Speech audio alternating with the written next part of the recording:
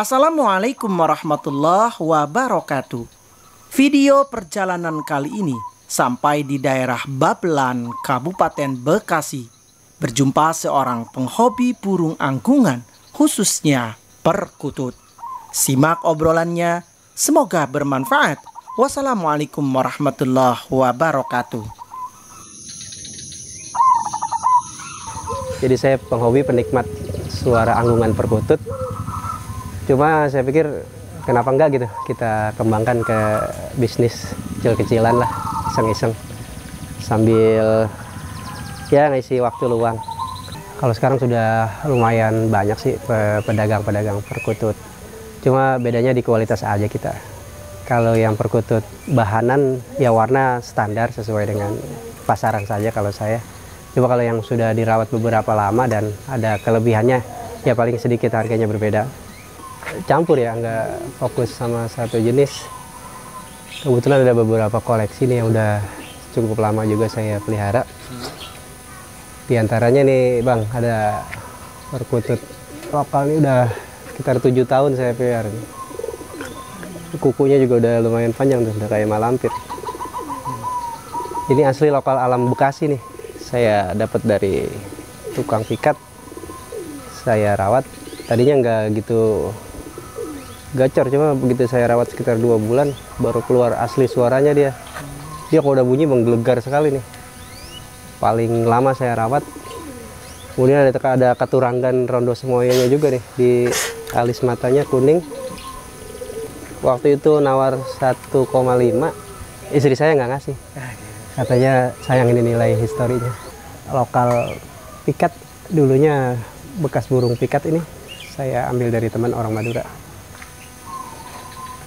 Saya kasih nama si Mat Dolar.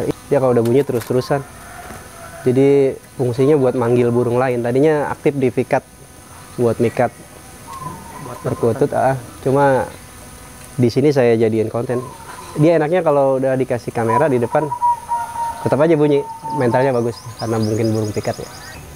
Ini silver krosing, iramanya juga bagus. Jadi kalau bunyi ini lumayan lama, bisa sampai 30 menit lebih. Ini sengaja saya kasih casing HP ini karena untuk rekam ini. Ini apa namanya, perkutut lokal silver ya, silver ternak ini. Kemudian irama cengkoknya juga enak. Ini saya dapat dari Kebumen. Udah usianya udah sekitar 1,5 tahun. Kalau ini nggak saya over juga kan, karena untuk produksi video ya, untuk konten YouTube saya.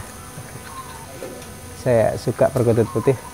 Kebetulan ada katuranggannya juga, ini tumbak cucukan. Jadi ini makin lama paruhnya ini makin panjang ya. Kemudian bengkok ke bawah, tumbak cucukan. Ini suaranya juga lumayan enak nih. Ini perkutut putih. Saya beli dari Mojokerto ini. Dulu saya angkat 750-an ini. Kalau sekarang ya paling sekitar 800-an kalau misalnya ada yang mau adopsi. Ini usianya udah sekitar 2 tahun. Ada perkutut silver juga. Nah, ini belum lama, usianya baru 1 tahun. Oh, ini murah, saya beli 250 nih dari teman orang Kebumen. Ya paling pasarannya sekitar itulah, nggak terlalu mahal.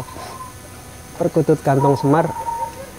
Nah, jadi cirinya di depan perutnya itu ada benjolan ya, seperti semar. Yang paling menarik atau yang paling unik adalah yang lokal. Cuma kebetulan saya punya yang bakok. Agak sulit kalau yang lokal, hanya beberapa orang saja yang punya koleksi perkutut kantong semar lokal. Cuma yang ini Bangkok. Dan yang perlu diingat kalau kantong semar itu isi perut besarnya itu mesti air dan udara, jadi dia fleksibel. Sesekali bisa kempes karena memang isinya air dan udara. Jika tonjolan di depannya ini keras, maka penyakit tuh. Lokal crossing, ambil dari Jogja ini. Udah lumayan gacor juga. Kalau yang seperti ini murah, paling sekitar 200 ribuan. Nah, ini Bangkok Banyumili, jadi ada belah di dadanya. Tapi rata-rata Bangkok seperti itu sih. Cuma enaknya dia sudah lumayan nurut ke saya nih. Kadang saya siul aja udah mau bunyi nih. Ini saya beli sekitar 300.000. Ini ambil dari daerah Kulon Progo, Yogyakarta. Ini juga lokal krosing. Kalau yang krosing seperti ini standar sih harganya nih, walaupun udah usia dewasa kan sekitar 200-an. Modelnya saya sih fleksibel aja orangnya. Kalau mau pantau lebih afdol tuh. Kalau menurut saya pantau langsung, lihat langsung. Yang mana yang suka boleh. Kemudian kalau misalnya mau COD atau ketemu juga nggak apa-apa. Kalau yang penting lokasinya terjangkau sama saya. Kemudian kalau misalnya ketemu, insya Allah kita amanah ya, sesuai dengan yang dipesankan.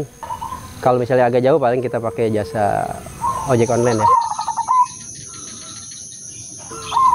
Lokasinya namanya Babelan, Bekasi nih. Jadi lebih tepatnya di Babelan, RT 09 RW 02, Desa Babelan Kota. Patokannya ada lebih enak kalau di sini sekitar depan Polsek Babelan atau Wihara Babelan. Untuk nomor WA-nya di 0882 1295 1575. On terus 24 jam insya Allah.